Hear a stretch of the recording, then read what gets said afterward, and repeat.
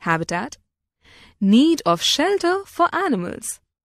Like human beings, animals also need a shelter to protect themselves and their young ones from weather and predators.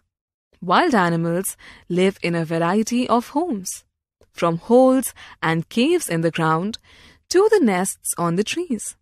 Let us learn about different types of animal habitats. Caves. Many animals like the lion, tiger and bear live in caves. Grasslands. Animals like the zebra, elephant and deer live in grasslands. Elephant lives in a grassland. Underground homes.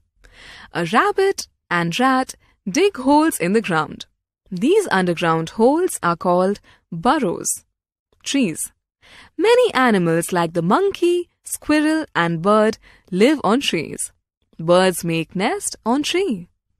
Monkey lives on a tree. Waterbodies.